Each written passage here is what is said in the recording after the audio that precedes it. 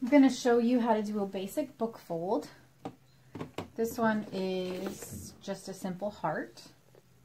And on this pattern, it tells you the number of pages you're going to need for your book and the height of your book that you need. So this one's 135 pages and 21 centimeters. This pattern is a measure, mark, and fold. So you're going to measure, use the measurements. There's 2 measurements on here. You're going to mark it in your book, and then you're going to fold your page. And I'll show you how to do that. What you're going to need are the pattern, your book. You're going to need a ruler. I use a T ruler that has centimeter markings on there. You need a good pencil, sharp pencil. If you want, you can use a calculator to figure out your pages. I'm going to show you that. So first, get your book. You need 135 pages or more. My book has, here's what you need to do is look. This has 208, but you need to look and see how many pages are actually foldable. This one we know has more than our pattern, but for example, you're not going to be able to fold this last page because it's kind of stuck in there. So really, you can fold up to page 206. And in the beginning of the book, you can fold right from the first page here, which is actually not page 1. So when you go and look through, my book starts on page 10. So they are counting probably 1, 2, 3, 4, 5, 6, 7. No, what are they even counting? This one? 1, 2, 3, 4, 5, 6, 7, 8, 9, 10. So they're starting right from the first page here. We're going to take our last page of the book, 208. And you need 135 pages. So you can take your calculator if you want. You're going to find the page to start on, and how you do this is you take your total number of pages to fold, 208, and you're going to subtract it from the pages you need, 135. That's going to give you 73. And then you're going to divide it by 2. And that means we're going to start on page, it says 36.5, and you're going to start on the odd page, so 37. And since this started from the first page at 1, you can just go directly to page 37 to start folding. Okay? So let's put a sticky note in that page so we know where that is. Now what you can do as a beginner is, this has your page numbers to begin on, and since you're not starting on page 1, you're going to start on page 37. You may want to write your page numbers down. I don't, because I'm used to doing this, but if you want to, you can. Just remember, your page numbers you're folding are not going 37, 38, 39, 40. It's going to be 37, 39. So just write your numbers down in that order, and you can do 1, 3, 5, 7, 9 all the way through. So 7, I'll show you what I mean. 9, 1, 3, 5, 7, 9. Can you see that? So this is going to be 39. 41, 43, 45, 47, 49, and then start again. 1, 3, 5, 7, 9. So that's 51, 53, 55, 57, 59. You can go all the way through your pattern here, and it's a page and a half. It's not a lot of pages, not even a half. These are your measurements you're going to be using. First measurement, second measurement. So let's open to page 37. And I hold the book as if you were reading it. It's just easy for me to hold the back pages down with my left arm because I'm right-handed. And I place the ruler. You want to keep it very close to the edge of your page. See if you can, let me check and see if you can see this well. Yeah, let's go over there. Okay, we'll leave this right there. Okay, so first page, you're going to do measurement 8.8. And let me show you quickly on the ruler how to find that measurement in case you can't do the centimeters.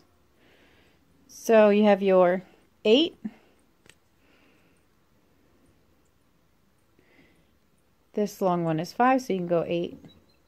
1, 2, 3, 4, 5, 6, 7, 8. So this is 8.8. There. Can you see that? It goes to 9, and then the next one is 9.1, 2, 3, 4, 5, 6, 7, 8, 9, and then your next number. So that's how the centimeters work. Let's go back here, and I dropped my page. So we're going to keep it close to the edge of the page here. You're going to take your first measurement is 8.8. So we're going to do 8, 5, 6, 7, 8. And you're going to put a tiny little mark. Then your next measurement is 9.1. And another tiny mark. Okay, move your ruler to the side. Now you're going to take the top of your page and you're going to fold it at a 90-degree angle at this mark, the first mark you have. I use the words on the page to help me keep your folds straight at 90 degrees. And you do want to be very precise. Don't mind my rooster. You want to be precise when you do this, otherwise your pattern, whatever you're folding, is not going to look right. It'll look choppy. So make sure you fold right on that line. Okay, so that's our fold. 90 degrees here, 90 degrees there. Now I mark my page off that I did it. Turn the page. We'll go to the next one. 7.9 is the first one. And the next one is 10. We're going to fold down on 7.9, make sure it's 90 degrees. Doesn't have to be perfect 90 degrees, but you want it as close as you can get it. And 90 degrees on this one. Mark your page that you did it. Flip the page, go to the next one. As you go, you can, if you wrote these page numbers down, you can make sure you're still on the correct page. So I'm on page 41, and I'm going to be folding page 41 here. So it says 7.5 and 10.4. Fold it down. And fold this one up. Now, some people go through, there's no right or wrong way to do this. Some people go through and mark all of their pages and then come back and fold. I like to fold as I go because I can, after I do a few of them, I can go like this and see if it looks funny or not. I mean, you'll start to see the pattern as we go further, but you'll be able to tell if something looks funny when you do that. At least I like doing that. So basically that's all you do. Go through the pattern. I'm going to put this on fast speed so that you don't have to listen to me folding this. And we'll come back at the end.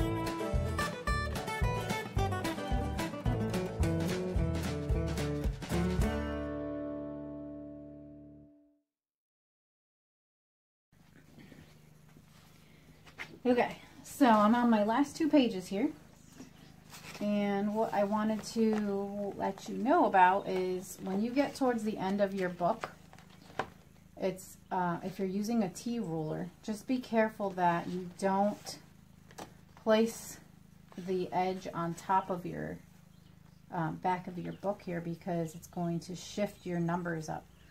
So make sure when you place it on that it doesn't get caught up there and it actually sits on the top of the page. Let me just finish these last 2. 7, 8, 10, 2.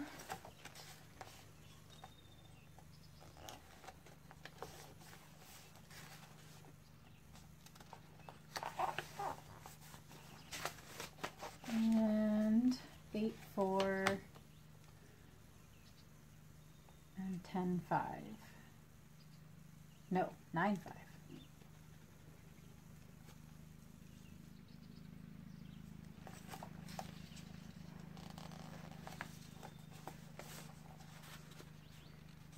So before when I was about halfway through, I stopped and took a peek at what the pattern was looking like, and I realized I messed one page up, so I did have to go back and fix one in the beginning.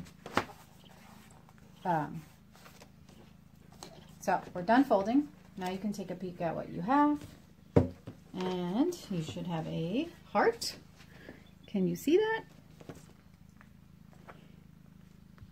There we go.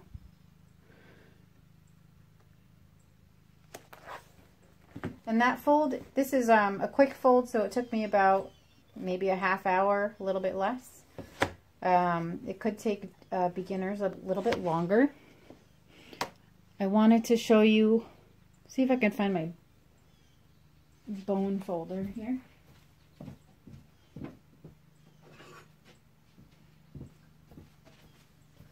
Some people use this to fold their pages. A bone folder. You can use this or like a credit card. You can use your nail. I just use my fingers. But this does give you crisp lines if you want to use that.